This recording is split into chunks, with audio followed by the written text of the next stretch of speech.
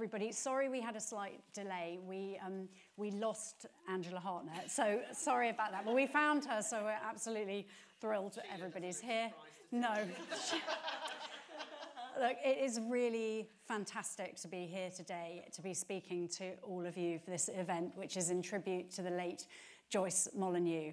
I know there are lots of friends and family and colleagues here, people who knew her, people who met her, had eaten at her restaurant, and then people who perhaps didn't know her. So one of the ambitions of today's event was to celebrate Joyce and to remember Joyce, but also to perhaps introduce Joyce to those of you who might not be so familiar with her today, and to reflect about her life with three amazing women chefs, because Joyce herself was, if not the first, one of the first women chefs to receive a Michelin star. She was universally revered and admired and loved.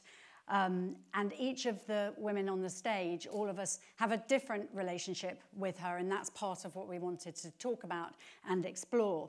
I just wanted to say a little bit about my own relationship with her. I was taken to her restaurant when I was at university by my mum and my stepfather, and I can still remember this incredible light and this serenity that was in that restaurant, and her serenity, just seeing her cooking and eating this food that was so elegant and generous and beautiful.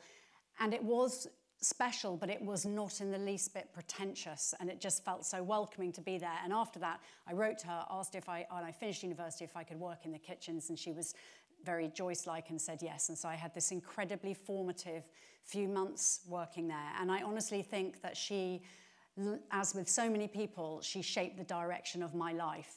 And I really don't think there would be a food season at the British Library if it weren't for that encounter with Joyce and her understanding of food, this way in which she invited people into the table and into thinking about food and being curious about food in a way that made pleasure, that made their sort of politics to pleasure. So for me, she's been really formative. And then when I went off, did all sorts of things, I did a PhD about British food history, and as part of that, I interviewed Joyce Molyneux, a life story recording, which is archived at the British Library as a 10-hour recording made over a series of meetings with her in the early 2000s.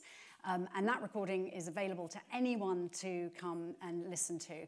And what we've done for today's event, and I've had all sorts of help from her family, from people who've worked with her, also from Joe Allen, food season assistant.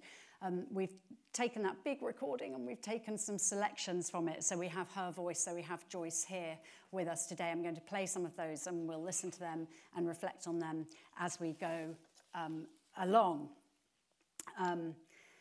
There she is in her kitchen with that lovely smile. I wonder just quickly how many people, maybe just a hands up in the audience, knew Joyce and had met Joyce. Could we just do a hands up? So yeah, about half, I suppose, had met her. The panel here have all been invited for different reasons, as I said. So Angela Hartnett's love of cooking was instilled in her, I believe, by her Italian grandmother and her mum. She's worked in, and in fact run, some of the UK's top restaurants. And among other things, she opened the grill room at the Connaught with Gordon Ramsay. And in 2008, she opened the acclaimed Murano and Mayfair restaurant.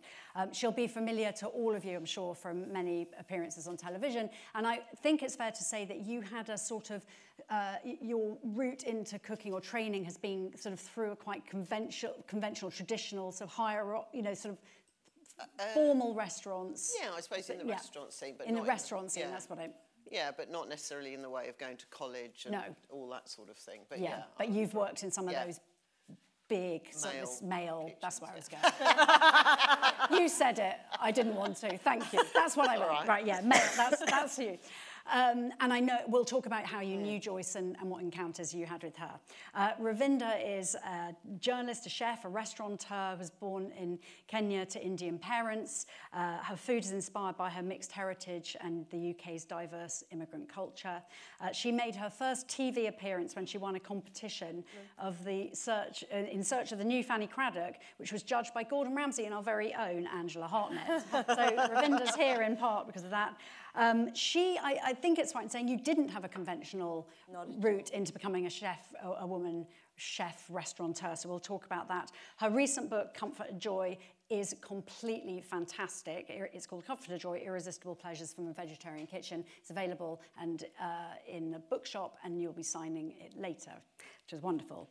And then we have Jane Baxter, who started cooking while she was at Leeds University and then decided to take it up as a career. She went to work for George Perry Smith, who is part of Joyce's story, which we'll find out about later. And then she followed by a stint at working at the Carved Angel in Dartmouth with Joyce. You worked at the River Cafe in London. She's written for The Guardian. But you regard Joyce as a real influence on your cooking and your life. Definitely. So we'll hear about that as well in a second. So I suppose the first question I wanted to ask, what I was planning to do was to weave questions with the panel in through also trying to sort of follow the kind of chronology of Joyce's life. And there'll be lots of opportunity as well for people in the audience to ask questions, but also to reflect on their own relationship with Joyce as well later on. But before we get to sort of Joyce's life, I just wanted to know what you knew of Joyce and what your relationship with her was, and why you wanted to take part. So I'd start with you, Angela.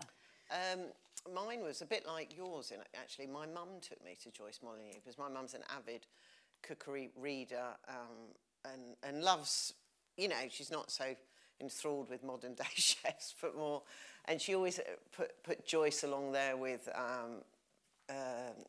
Katie Stewart, you know, Elizabeth David, all that sort of female cookery writing, even though Joyce was a restaurateur. And she was when I was in my teens, she said, we've got to go and eat there, we've got to go and eat there. But my mum's never been able to drive, so it took until I learnt to drive. And then I remember we got the train down to Ashburton. Yeah, no, would it be? No, what's Totnes. No, it was something beginning with A. What's the one beginning with A? Anyway, doesn't matter, irrelevant to the story.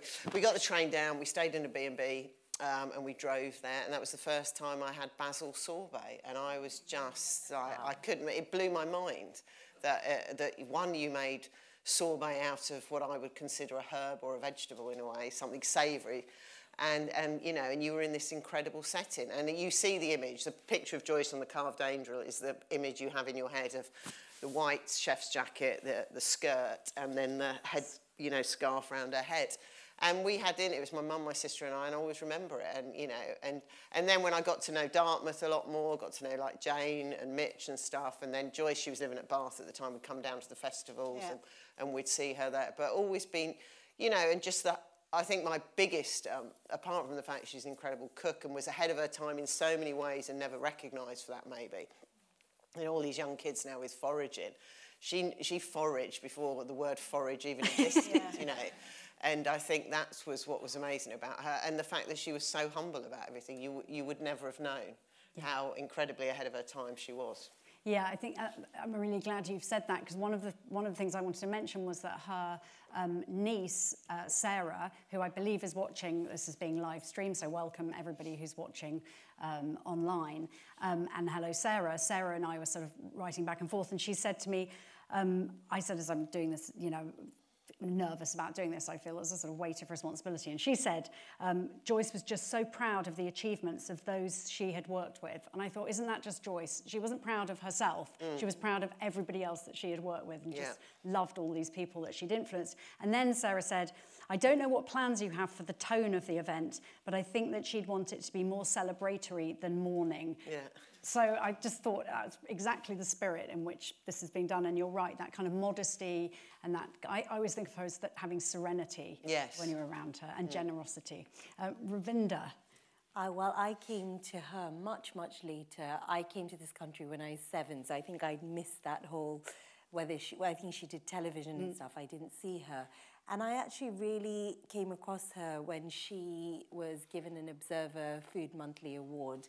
And then I remember reading about her and being completely startled at the career that she had and how we just didn't know that much about her, and that seemed like wrong to me. But from what I read about her was this incredible maternal figure, generosity, and a kind of progressiveness that was so beyond her years and what even happens now. And I've been just lucky enough to know some of the people who've come out of her kitchens, and you can see her influence on them because it's that same open-heartedness and generosity that I think she inspired and instilled. Yeah, I think there's the most incredible sort of family tree of people who were influenced by and connected to Joyce and all the sort of offspring of Joyce. And you are definitely one of those people, Jane. So can you tell us about how you met her and, well, and your... I saw her on Take 6 Cooks, I think when I was at uni, and I realised when I was at university that I wanted to cook, and my parents were absolutely horrified. You know, first child to go to uni. Anyway, I managed to get into work for George Perry Smith in Riverside in Helford. And while I was there, I went for an interview. My mum and dad came, picked me up, and took me for lunch. Like you were saying, you know, we went for lunch before the interview. And yes, it was, you know, she gave people a chance who were really keen and didn't have that training. And yeah. Yeah, she wasn't looking for a sort of formal training. No. What was it that she was looking for in her sort of team, and what do you think it was? I think it was enthusiasm, it was a love of food, people who were so interested in seasonal produce and who were also prepared to muck in because it was not a structured kitchen. You know, we did polished copper on Tuesdays, we all washed up, putting the lids on the Christmas puddings, you know, we had to do front of house, which I really didn't like. Yeah, and then you were in the kitchen, and the first day I rolled out cheese sablaise and icing sugar. It was just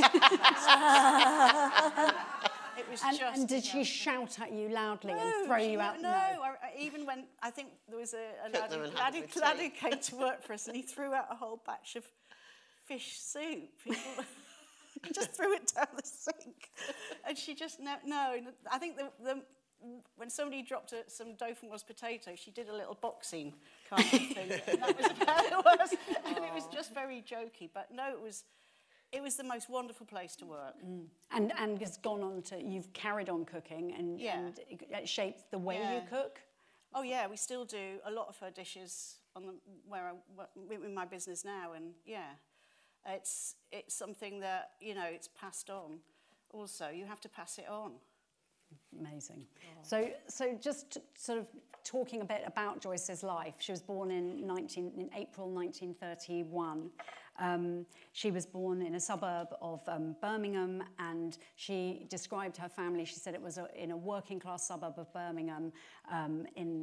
She described her family as working class, but sort of educated working class. There's family members here, they can all correct me if I'm misinterpreting. Her father was the assistant chief chemist to scale makers, and she was one of three. She had an older brother called Ivan and a younger brother called Philip, who's here with us today, which is, there he is, which is brilliant.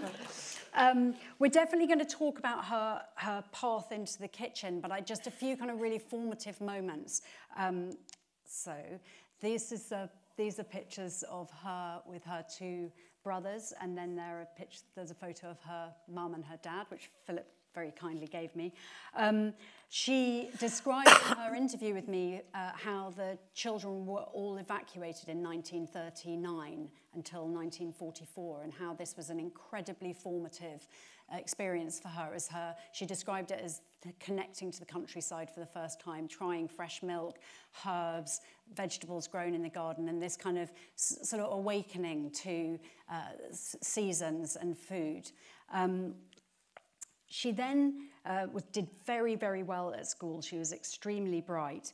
And I wanted to play an extract, one of the first extract to play you from the interviews. This is her as a young girl. I want to play an extract of her describing a French exchange trip that she went on when she was still at school, and how she experienced the food. So here she's... Because it was just after the war, there was always the feeling that really you shouldn't complain because, you know, it was better than it was during the war. The school I'd been to, the grammar school, had a relationship with a school in France, in a little town in Lorraine called Saint-Dié. And because I was quite good at French, I was, asked if I'd like to go and everything like that. And I think the thing I remember most about that was that one day, the girl and I were going to go to relatives for lunch. And on the way there, they were telling me they'd got a special pudding for lunch. And it was made with eggs.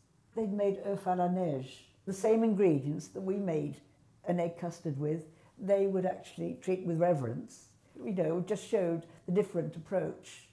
It ate well, but very simply. And I remember us going out a couple of Sundays, sort of on a walk in the country, and they made up a sort of cooked vegetable salad of potatoes and beans and onion, a little bit of raw onion, and I think peas or, yes, something like that, and took some French dressing and just mixed that up.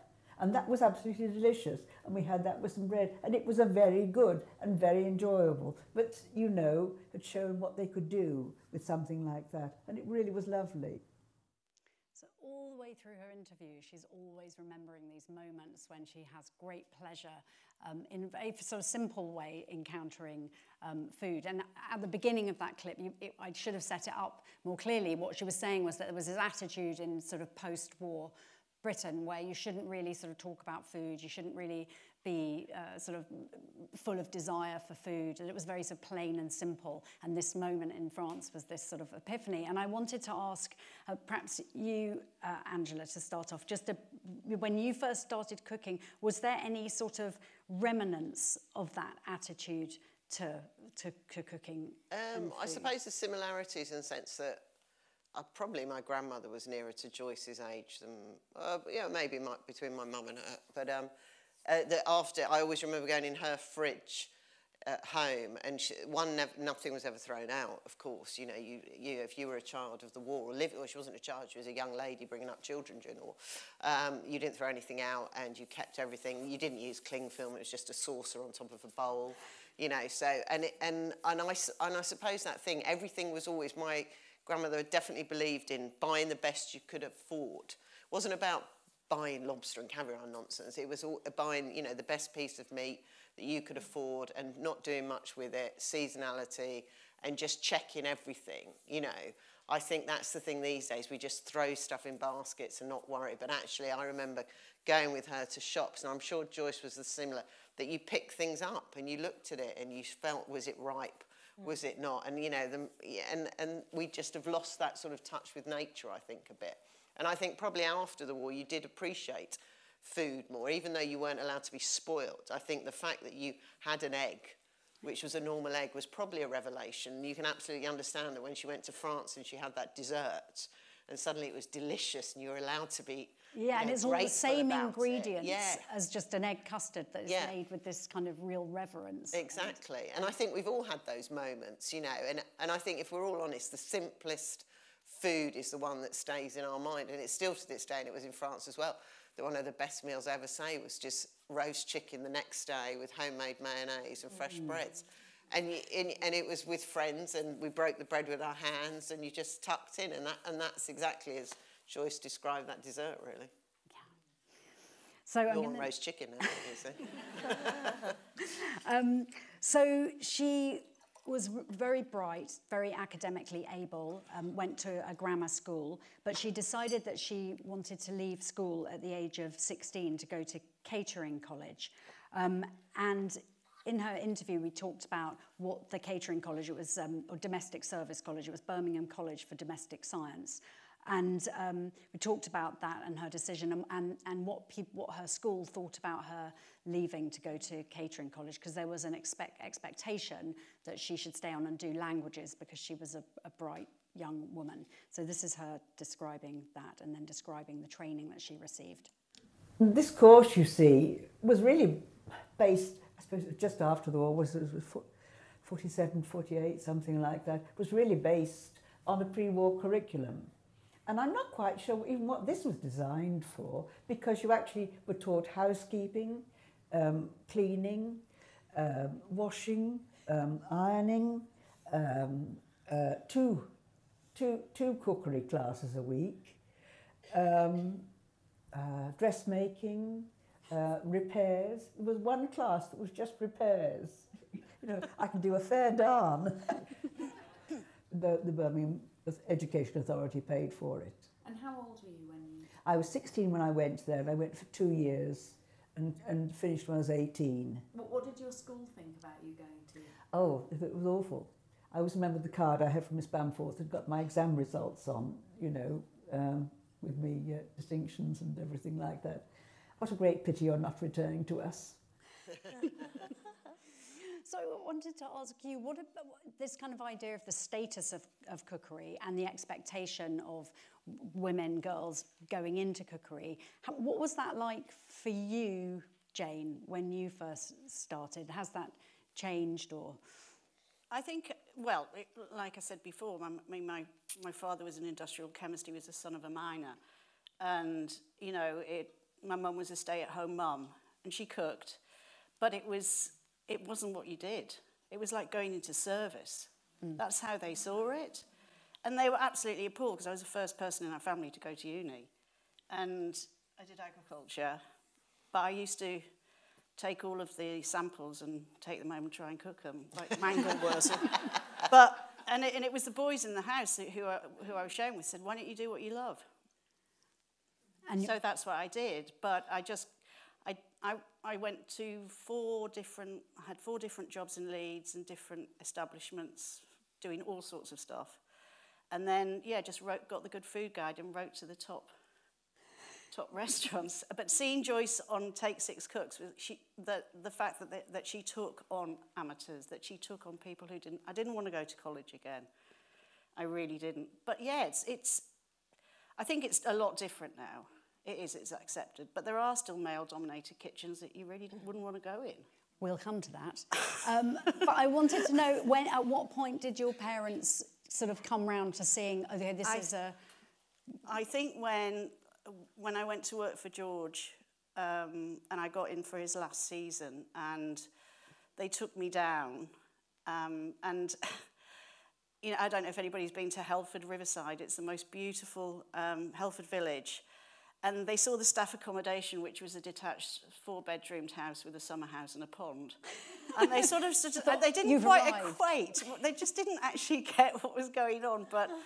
They realised that I wasn't going into some horrible sort of dark basement, you know, and then they met the other members of staff and they met George, and, yeah, it gave them a bit of confidence. So we'll talk about George a little bit in a moment, because, in fact, that house and that way of treating staff and of thinking about how you should live was very much part of his ethos. I understand that then was also how Joyce ended up, you know, running her businesses as well. So. But Ravinder, for you, because you had such a different route into, you didn't start off not at all dreaming of. Did you dream of being a cook? Or no, what's the status in your, you know, family around becoming a cook? I grew up in a very patriarchal household in Kenya, where my mother and every female relative joined this cult of domesticity. So my mother's hopes and her parameters for me was that I would cook. I would do embroidery, crochet, knitting, ironing, and... So you should have gone to the Birmingham... You'd have been perfect. I really relate to that, but, you know, those are the parameters that were set for me, and my mother said to me early on, you will cook for your husband and children, and I will teach you, and I remember being really huffy because growing up in Kenya, this beautiful outdoors, you know, life, being hoiked off my tricycle and dragged into the kitchen and being really angry because the boy cousins and my brother would all be playing outside and we were in the kitchen peeling potatoes, podding peas. But actually it was my grandfather who had this shamba allotment, and he had come from India in the 1940s with nothing. A real pioneer, this voyage in the dark, and fell in love with the soil because it's so benevolent, so alluvial, volcanic soil that just produces the most gorgeous things. And he loved to eat, he loved to share produce, he had that generosity. And also as a Sikh, we have a tenet which is called seva, which is basically community service. And he told me very early on that the easiest way of doing seva or community service is just to feed people. And I think that stayed in my heart. And then when I came to this country, it was like food became the connecting thing. While I felt so alienated growing up in this strange new climate that I wasn't used to, it was the kitchen that provided that sort of luxury and comfort and that connection for home with me. But again, I was the first girl in my family to go to university. My sisters were married off by the age of 19. And I was the rebellious one who was like, no, I'm going to do journalism, I'm going to work, I'm going to go to university. But throughout it, all I was interested in doing was being in the kitchen. And when it became apparent that you were going to go to university and be trained in, you know, a profession, but then actually you're going to veer into cooking professionally, how was that received initially?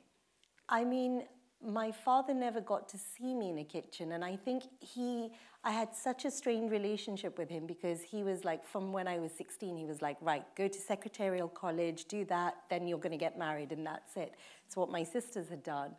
And it's only when I won that competition that suddenly, and he was, you know, an immigrant, he only understood business. So he got on my back and he was like, okay, you can cook, you've got this sort of accolade now.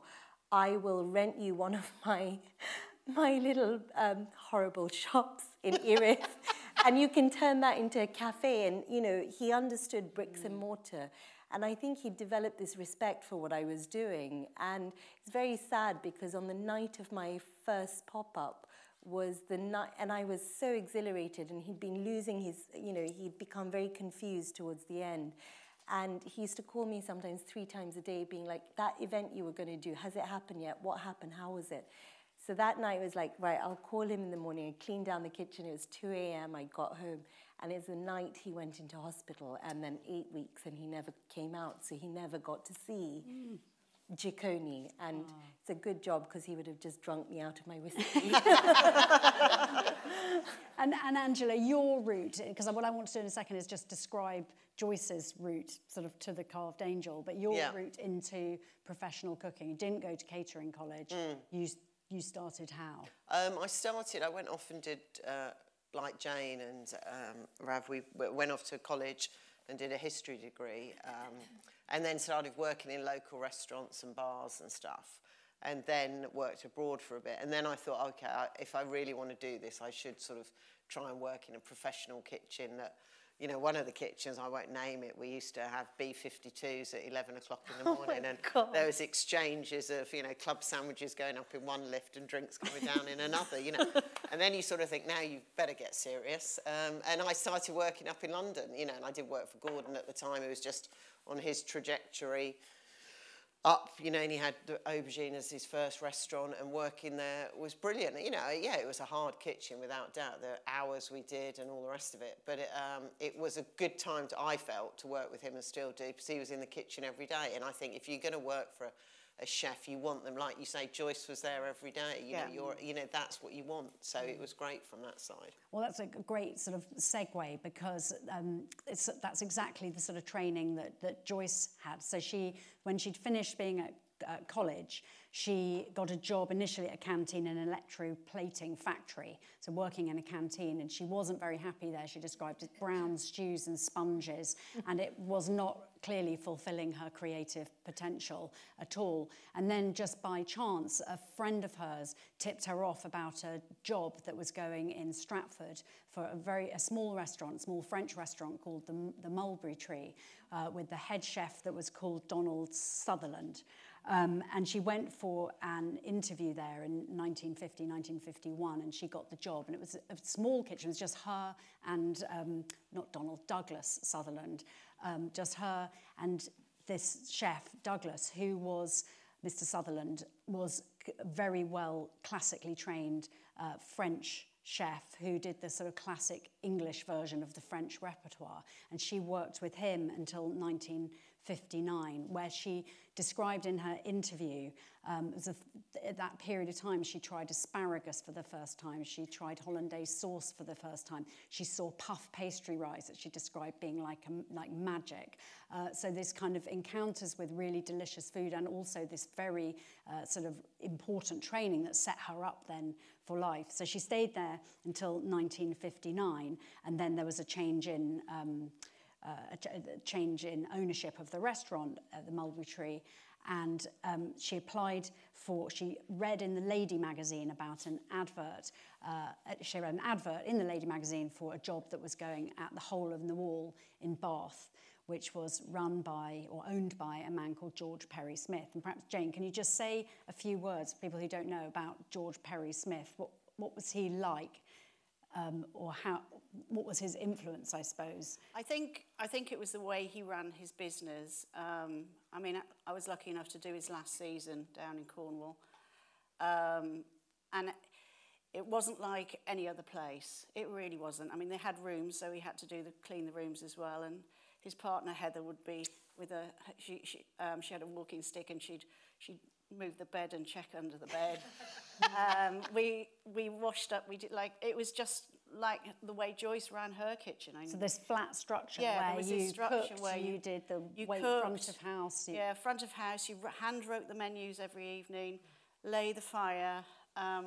It was the most beautiful place, and the food was just incredible. And it was that generosity that Joyce sort of had. You know, they'd wheel out if they were having leg of lamb with pepper and arter, they'd wheel out a whole leg of lamb and start carving it. Like Joyce did with the puddings, when she'd take a whole steamed marmalade roll to a table, and that tureen of fish soup that you had, with a bowl. You didn't get a bowl, you got a tureen. Yeah. And I'm right in saying, so Mr. Sutherland was a very sort of, I think, very trained, she spoke very fondly of him, but he was quite sort of old-fashioned, quite hierarchical, and trained in some old-fashioned way. But George Perry Smith was a bohemian, wasn't he? He was a sort of, inspired by Elizabeth David and a sort of counterculture, much more relaxed and loose as a person. I think that encounter with him was really sort of transformative for Joyce. I'm going to play now a clip of her describing going for the interview and then being at the Hole in the Wall in Bath. I'd always liked the idea of Bath, and I'd come down for a week's holiday one September. It might have been the Good Food Guide that I'd seen, Mr. Perry Smith's restaurant, and we had lunch at the Hole in the Wall. I thought it was marvellous, and I thought the idea of the cold table there looked terrific as well. It always looked lovely. It wasn't overdressed. Nothing was glazed or in aspic. Often people would come in lunchtime and perhaps might have just an hors d'oeuvre, a sort of rather large hors d'oeuvre, if they'd got a short time. Or perhaps people would just come in and have an omelette. I think this was the nice thing, that it was made people feel relaxed. They didn't feel that they were constrained into having a 3-course meal. And do you remember did you go for an interview with George Yes, Perry Smith? I did. And this just shows you how different it was. You were given a meal in the restaurant first to show you what the place was like and what the food was like. And it was such a compliment being asked to have a meal, instead of, coming in the back door, and being interviewed perhaps in the chef's office. I was delighted, but actually it was general assistant, so it's going to have to be some waiting as well, and I was terrified of the thought of that. That was quite extraordinary. Quite extraordinary. And this is another thing he did, that people did actually do some of one and some of the other. You did a bit in the kitchen and a bit in the restaurant. And each side informed the other. So, Angela, you've worked in you alluded to it before, these kind of very hierarchical, male-dominated restaurants. I mean, is there a place for that? What, now? Now? Is it necessary? Because what Joyce describes there, and then how the Clarke and Angela was run was so different from that, and yet produced beautiful food. Yeah. Can you? I mean, I would say there's no place for crazy aggression in kitchens anymore. That's rather than necessarily male, because I think ultimately we still are probably this many blokes to this many women, unfortunately. So you are going to get kitchens that have more men than women. But I would say you don't need to, there's no reason in any industry to treat your team or your members of staff badly. I think that's, and it sounds like from what Joyce did and from what George Perry Smith did, they, again, ahead of their time in a way. You know, we have guys and girls come on what we call stages these days, where they might come and spend 2 or 3 days with you. And we always say, you know, we always give them a dinner. We do it afterwards. We say, go and eat, come back the next day and come and have dinner on us, you know. So, you know, it's a thank you, you've come and worked for us, you've seen something, blah, blah, blah. So, you know, I think we have all that culture as well. But I think probably, and it's interesting sort of referring to you, Jane, when you said about your parents, not so much London, but I refer to Luke, who runs the hotel we do in Limewood. And he takes a lot of young children, as in like 17, 18-year-olds, children that have just come out of college. And the thing that Luke's done, which I think has been transformational, is he has straight away got to know the parents. Because I think, and that's it, so the parents come and eat with mum, you know, mum and dad, with whoever's coming, so they know Luke's their contact. And I think that has made such a difference because, unfortunately, because of all the silly nonsense we have had on TV and the screaming, lots of parents look and go, why the hell do you want to be a chef? Oh, my God. Even my mum said it to me when I was working and going, oh, my God, Mum, I hate it, I hate it. She goes, why are you doing this, Angela? What to do you, Mum? You know? And so, you know, but if you meet who your employer is, or employer, then of course you're going to be, you know, mellowed and more relaxed and feel there's a point of contact. So as, you know, Joyce and, you know, they did it ahead. Again, they were sort of, you know, ahead of their time, I think. And what about this, everybody doing a bit of everything? What do you think about that, the front of house? I mean, I love that idea. Trying to get it these days, I think, is hard. I think it is tough, you know, because of, I don't know, 101 reasons, I think. But I think the idea, I think, is a beautiful idea. I do love that because, I mean, if I'm honest, when you were talking about that, because I always say, oh, I just want to go and run a little place by the seaside. And in my head, it just came to me, Neil in the kitchen, me writing the menu, both of us doing polishing. But to me, that is idyllic. And I think that's how, you know, it's not utopia, it's just normal. And I think Mitch probably does it quite well. Mitch Tonks, those of you know in Dartmouth, you know, he's got his son in the kitchen, Bronte's his girlfriend, fiancé front of house. And I think there probably is a little bit. You see Mitch cooking, the next day he's serving the table.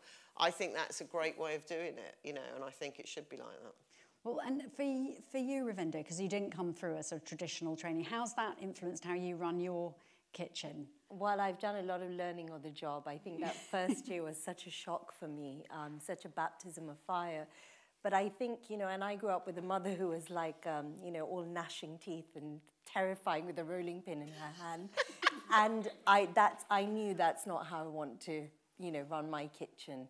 And I think for us, it's always been this, you know, it's very inspired by Danny Meyer and this idea of if you can't show hospitality to your team first, you haven't got a hope in hell of showing it to anybody else.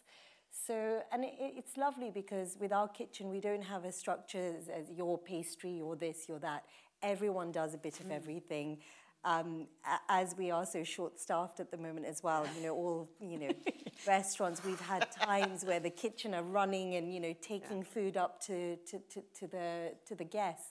But I think it's this idea of an open kitchen. We never, ever wanted any walls between. There are no doors. You come downstairs to the kitchen, you see everyone. And I think that interplay between the guest and the person who's cooking the food for you is so important and it encourages that conversation and excitement. And that's what we've tried to do. And it's a really lovely thing. Amazing. I mean, she was so ahead of her time, wasn't she? As was George Perry Smith. Yes. So she stayed at the Hole in the Wall until 1974, and then George Perry Smith and his wife Heather sold the Hole in the Wall, and they were moving to Devon. They initially to buy one restaurant, but they ended up buying two. One being the one that you ended up started in, and then the other being the Carved Angel on Dartmouth, this beautiful site looking out over the harbour, and that's where Joyce went in 1974 as the head to run that restaurant with George Perry Smith's, I think, step-nephew, Tom Jane, who's also helped me pull some of this together as well, and he was front of house. And she's opened that restaurant in 1974. And in this next extract, she talks about how the restaurant was first viewed, but then also what they were doing. So what was her approach and what was the food? So we're getting to the Carved Angel food here. That's photos from her cookery book of 3 of her dishes, and here's her talking about the Carved Angel. We probably were ahead of the town's taste. It was early days yet. Slightly more spicy, slightly more sort of Middle Eastern, a little bit more marinated and grilled and things like that, and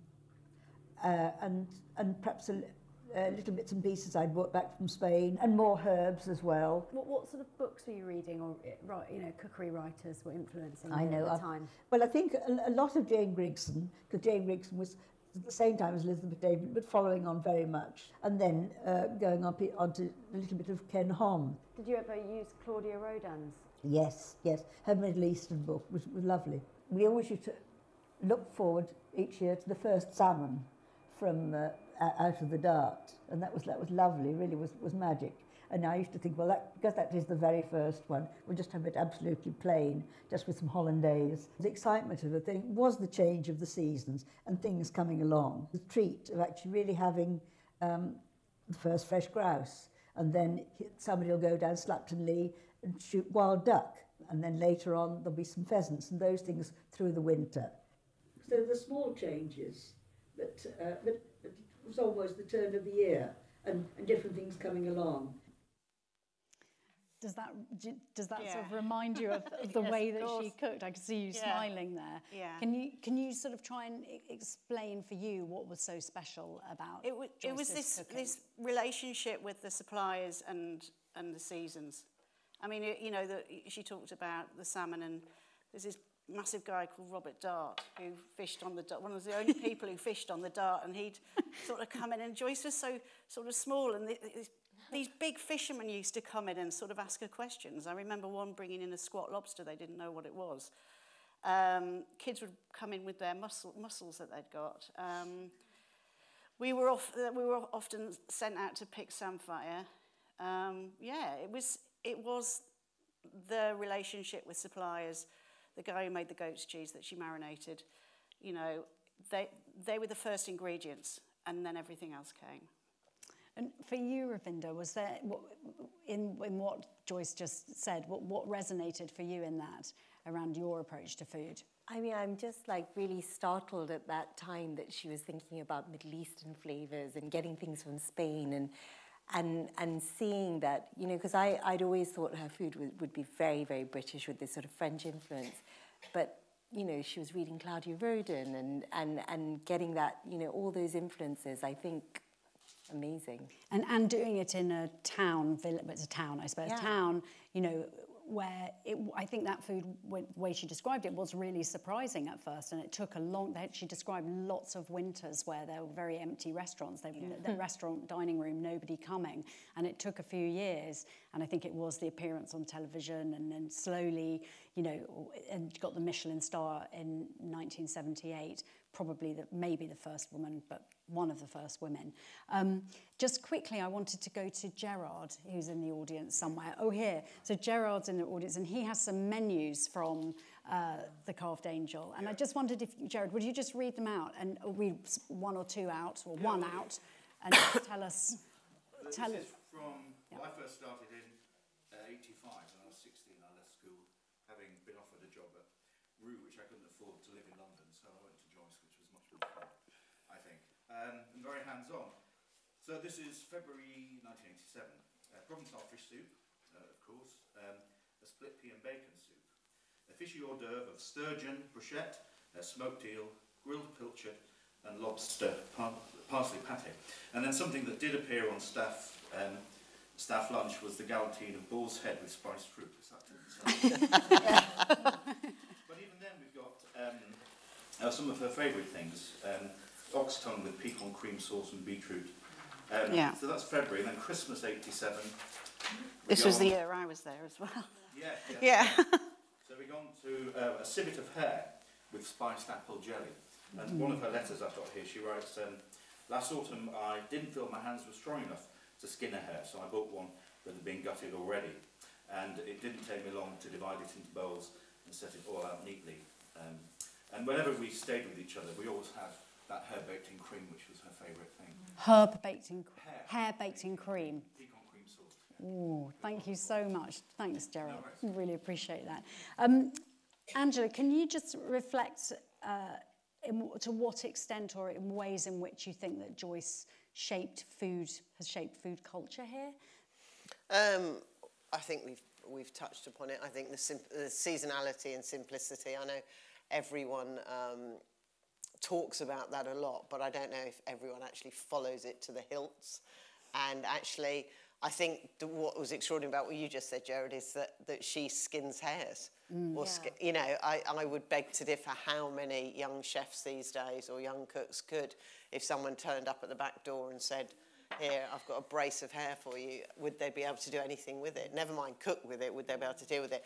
So I think that's the other, you know, her actual skill in her hands, never mind her palate, that she was able to take animals and fish and fillet everything down. And I think we're in danger of losing a lot of those skills. You know, as I said, the basil sorbet, making that without a paco jet. You know, every kitchen's got that now and they can do it. But back when we went, which was probably, I'm trying to think, late 80s or mid 80s, you know, that wouldn't have existed. And all those things. So I think, you know, and as Ravinder said, you know, so many people don't realise who Joyce is, or who Joyce was rather, excuse me, and her influence. And I think more than ever, she set the tone and it should be recognised, really. Thank you.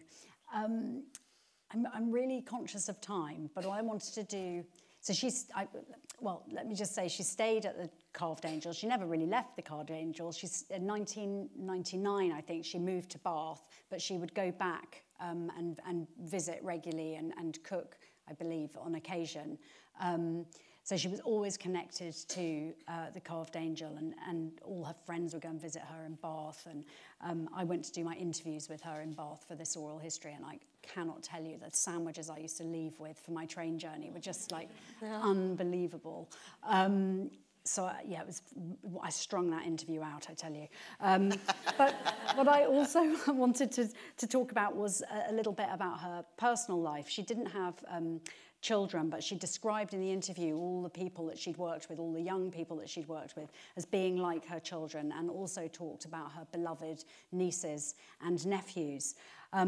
But she met at her time at the Mulberry Tree a waiter called Steven Rodriguez Garcia, who is from Barcelona, and she was devoted to him and he to her as well throughout their lives, her partner, Steven. And I just wanted to play this clip, which really makes me laugh and also just, I think, brings Joyce to life as a funny person and a real woman. So here. They said they knew of a couple of Spanish waiters up there that they thought wanted jobs, and it came down, and one was Stephen, the man who was my partner afterwards. That's how I met him in the first place. Typical Catalan. Just, I think it was his energy. Yes, sort of like a curled spring. You didn't talk about sexual attributes. Well, people talked about women's breasts and things like that, but you didn't talk about men's bottoms. No, at all. But I do remember, got a super bottom. I think at that age, when you see handsome men, you always assume that you're the only one who thinks they're handsome, whereas actually the whole world does. And I was quite self-sufficient as well. I was quite used to being by myself. And so how did your romance with Stephen start? In a very teasing way, as they often are, you know. Sort of flirting and yes, teasing that's each right. other. That's right. But I did find him very attractive. He did enjoy his food immensely, and yes, and just loved almost anything. He used to bring back things back from Spain when he'd been on holiday. You know, so he'd bring squid back and sometimes wild mushrooms and all sorts of things. So I'm going to, in a second, draw this to a close, but then open out to the audience to have reflections that people have or memories of Joyce, and also, of course, questions. But before I do, just a question for each of you. What would you cook for Joyce, Ravinder, if she were to come to Jikoni?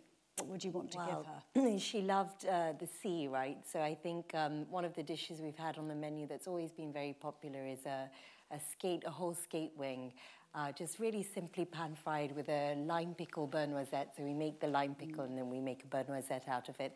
And then just we make some samphire bhajis that go with it. Just really simple dish, but kind of classic, but with a little Jikoni twist.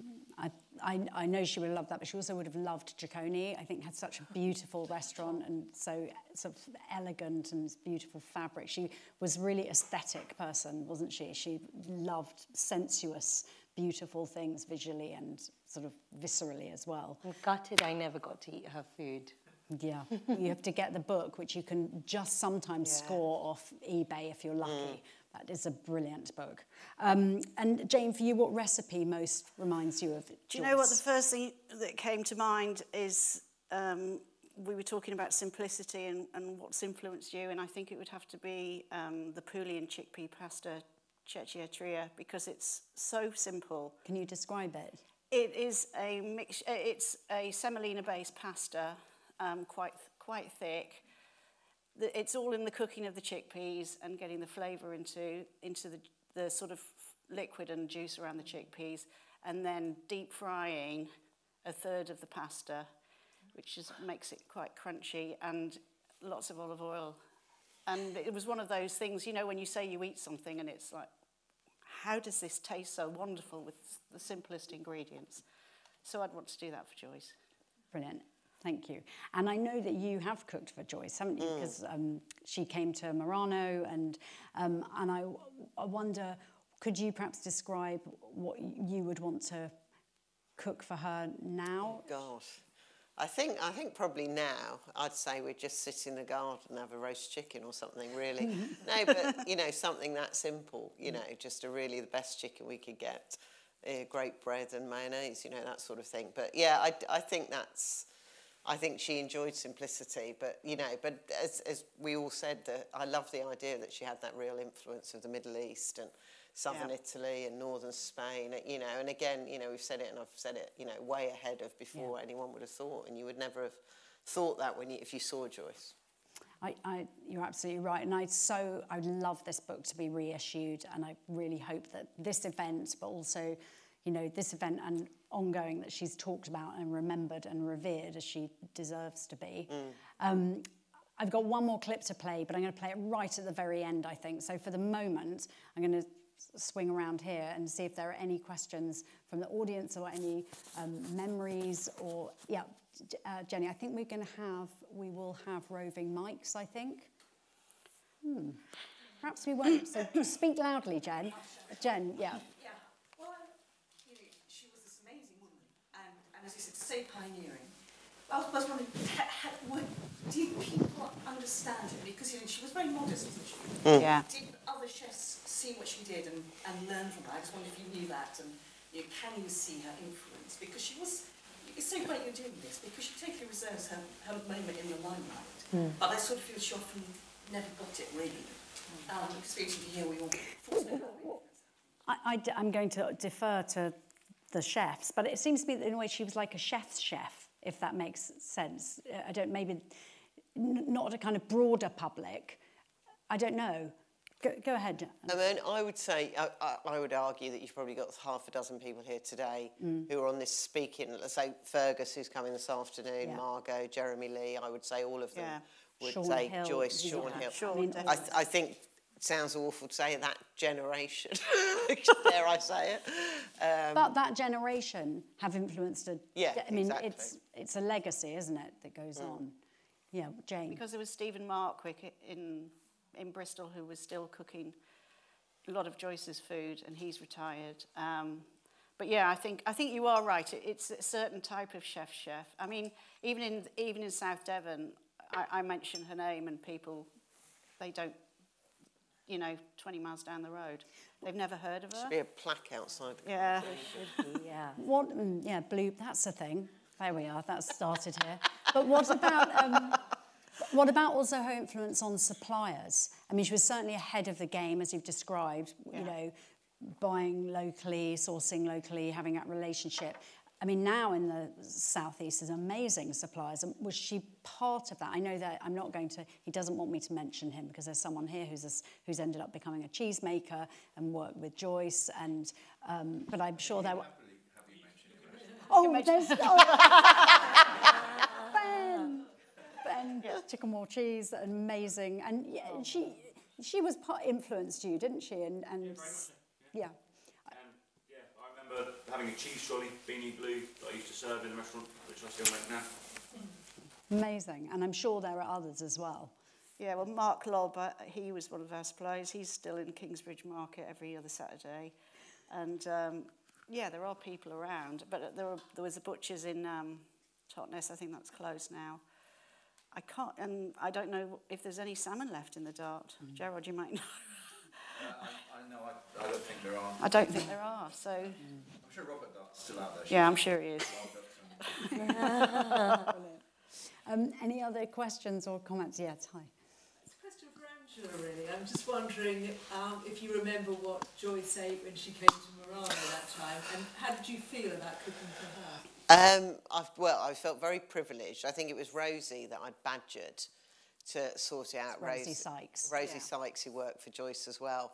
And I've known through mutual friends. And I said, you still know Joyce, blah, blah, blah. And then she came with Polly, you know, all three of them came. Honestly, I can't remember. Definitely slid into that, I tell you. Yeah. It was a great day. It was really embarrassing. But yeah, it was amazing.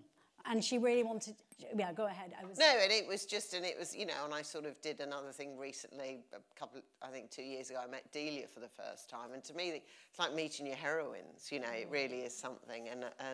But they're both, you know, the humility of Joyce was she couldn't quite understand how I thought it was so incredible that I met her. And then we cooked for her, or Neil cooked for her at the Dart Marina, that's something totally different, at the Seahorse.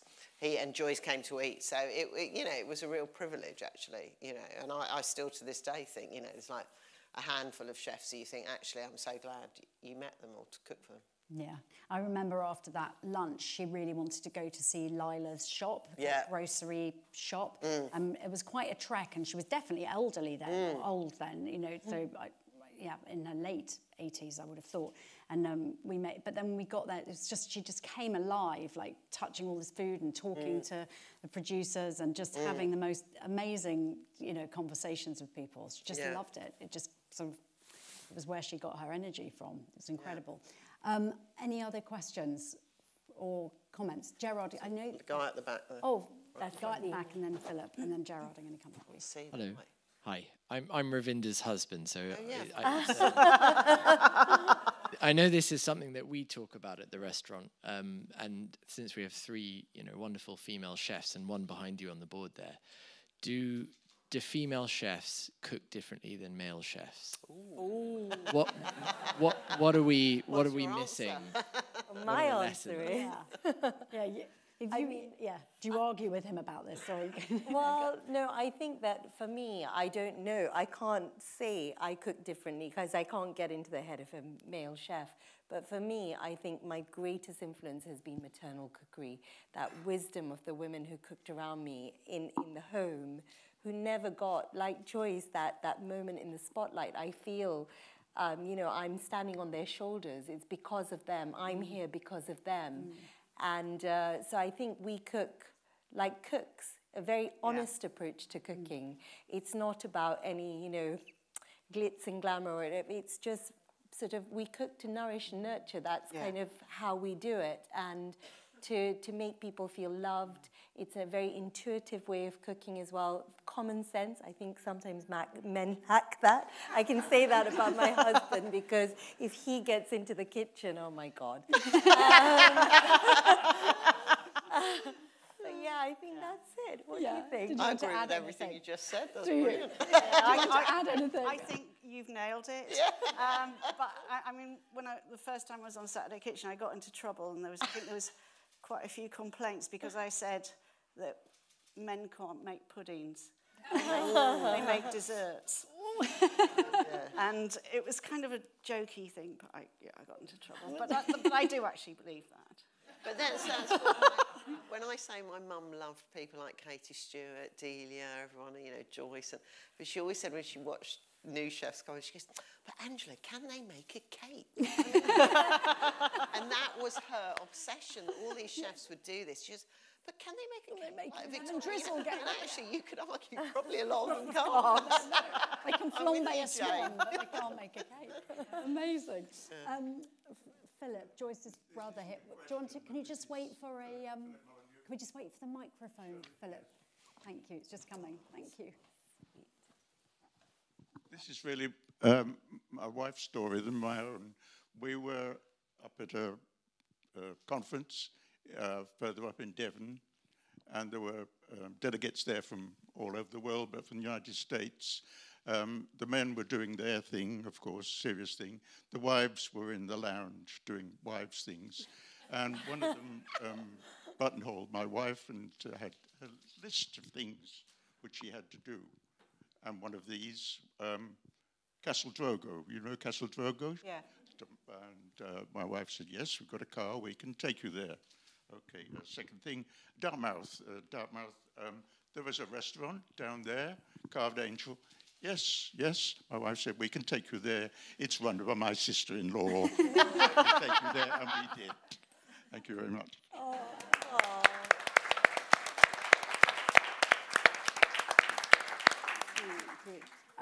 Gerard, did you have something? You said that you had a letter you wanted to read. A few things. Could you take some microphone? Yeah, I can, yeah. Which actually references Angela. Gerard, can you just, in case people missed it, what was your relationship with the Carved Angel? Just you started working there at 16? Went there at 16, up and then on and off until 97. So about 10, 11 years. But stayed in touch with Joyce. We shared a love of gardening and game, and so we would swap recipes, and I'd go and cook for her, and she'd come and cook for us at home. But there's a lovely piece here. She's talking. This is from 2014. For something completely different, next Friday, The Observer is sending a photographer to Bath, with 20-year-old George from Murano restaurant in London for a photograph for the front cover of The Observer food magazine. George is a 20-year-old woman working for Angela Hartnett. The restaurant is in Mayfair and rated 7 in the Good Food Guide. So I look forward to hearing her story and eating there some point. Oh, that's so yeah, I remember that, yeah. That's so lovely. Thanks, Gerard. Are there any more questions or comments or any other memories and reflections of Joyce at this point? Itamar, are there any? You trying to work the iPad? These are the online ones. Come on. Itamar. You haven't been looking, have you? No, I haven't been looking. Okay. I have kind of like a big question, maybe controversial. Oh, no. Go on. Puddings. But just kind of like about male and female chefs and the place of family and the choice of raising a family and having kids. You know, Joyce, I don't know if she chose or not, but it is a big question, I think, for women, you know, I think especially in kitchens. I don't know, it's a little bit explosive. No, so. no, you know, it was on my list, and Yeah. you've gone there, and so I think it's a great question. And yeah, I'm not sure what the question is. No, I think about the question about family life, and I think definitely when you listen to Joyce's recording, the way she describes, you know, she talks about not having children, and it's not said with great regret. I think it seemed like a very active choice for her, and she absolutely loved all the sort of young people that she nurtured. Who knows? But it'd be interesting for you in terms of juggling family life, relationships, and being chef. You are. I brought a 6-month-old baby back from Samoa, and started to work when he was about a year old, and that's when I started at the field kitchen. And, you know, we all have choices to make, and I think the choices I had to make was how long I was going to work, and I was lucky that I was able to do mornings initially, and then when the field kitchen opened, daytimes, and I managed just. Yeah. He's not in prison. He's 20 now. Well done. He's a lovely lad. He is a lovely lad. He's 20 now, and I've dragged him all over Italy and all over the world. And he was quite resentful at 16 and a bit of a handful. But, you know, I think you make your choices, and it's, you know, I wouldn't be without him. But it was hard.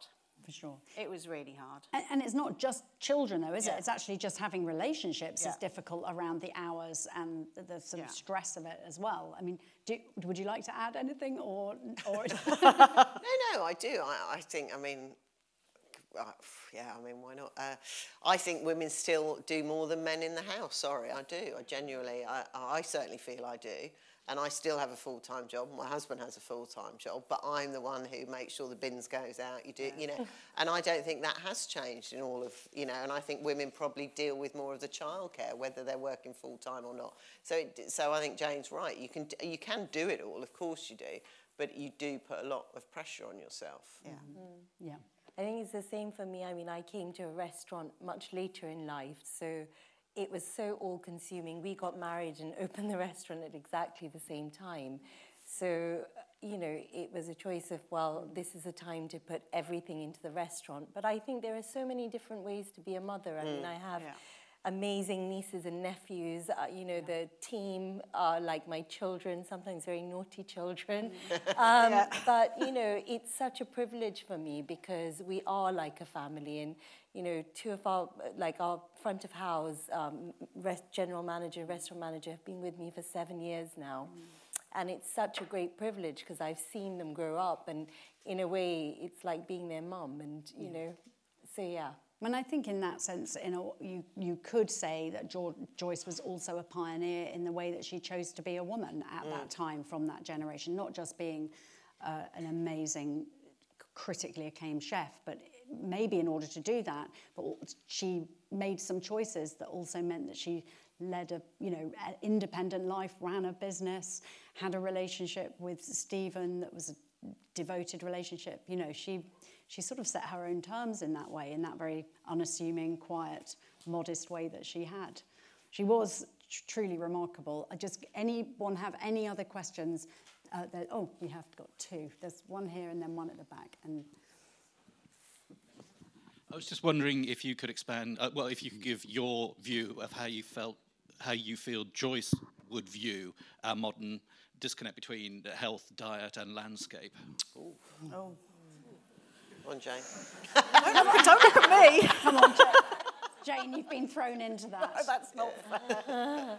Well, I think, how do you feel about it? Because you're not, you I think share a similar ethos. I think she would be very frustrated, to be honest, that there are we're bringing up, you know, even though it was an awful thing to happen to be a child that was relocated from your family and go to the countryside during the war, what she experienced. And I remember my nephews, who were both New York kids, and when they came over here, you know, and they well, and all the rest of it, but we went to my uncle's allotment in Dulwich and we picked potatoes, and they were like, oh my God, a potato, you know, and we're losing that a bit. Well, not a bit, we are. And now I think Joyce would be very frustrated and upset, probably. I think she'd be really, just it feels so wrong that you cook great food and you don't know where it comes from. And yet so many people go to a restaurant and eat great food, but do they realise, you know, where that has come from? And my husband's always the one who does it in the restaurant, and I do it, we all do it. You know, if I see something thrown away, and I go, do you know how long that farmer, expletive, took to grow that asparagus, and you've just tossed it, you know, and I think people don't appreciate that. Yeah. For us, we feel really strongly that there is this invisible humanity at your table every time you sit down to eat, and that's what we try and tell our team, that this has taken someone to plant that seed, someone to, you know, look after it, water it, nurture it, pick it, even the person who's driven it from, you know, the farm to cargo to come to you. And particularly when you're getting things from abroad, and I've seen it firsthand, you know, they keep the seconds for themselves and they're giving us the best of what they have. And it's just criminal to waste. And I think that reverence that Joyce had for produce, for, you know, is missing now. And I think for me that came from my grandfather, because he'd come from such scarcity. He literally saw the miracle, especially in his allotment. He would be like, God, this onion, the fact that, you know, it comes to the kitchen, it's faced pests, blight, bad weather, and yet it turns up in our kitchen. We can cook a meal with it, share what we cook. That is a miracle. And we're so far removed from those small pleasures. Yeah. It's the waste today. Yeah. I think that is the biggest tragedy, really. You know, my mum was, you know, Sunderland, working class, and nothing was wasted. And you know, it carried through with Joyce, such good housekeeping. You know, I have to say, a few of the staff meals were a little bit dodgy. I remember looking at Nick Coyley, who was her main chef, and he was going like this. But yeah, nothing was thrown away. Nothing was thrown away, and you know, those sweet Parmesan biscuits all grew. Yeah, they went out. Okay, the last question, or comment. It's a reflection, really, of. I can remember an example of her generosity. We used to have to make hot cross buns for all the suppliers just before Easter. Oh. And then we'd get sent off to go and deliver them to various places in the town. And sort of, she was incredibly sustainable. She only used what was there at the time.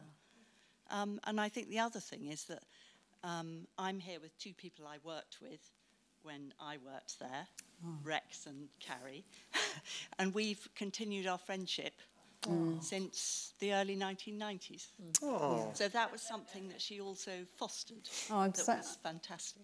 I'm so glad that you raised that, because certainly that's my experience. Some of my deepest friendships were started at the Carved Angel and continue to this day, and I know that's true for so many people. I'm going to bring this to a close with a final very short clip from Joyce. It will become immediately apparent what it is. It needs no explanation. Joyce, if you had to choose a desert island dish, what would it be? Or a sort of meal? I think probably perhaps just nice crispy roast duck with applesauce and nice vegetables. Just something quite simple, but it's really nice and crispy. And who would be with you at that meal? Oh, Stephen. So thank you, everybody, for being such a lovely audience and coming and celebrating and listening about this remarkable woman, Joyce Molyneux. And thank you to this wonderful, brilliant panel of inspiring women chefs who are also leading the way and sort of holding the mantle that Joyce pulled. And thank you. Yeah. So to Joyce Molyneux. Yeah, here.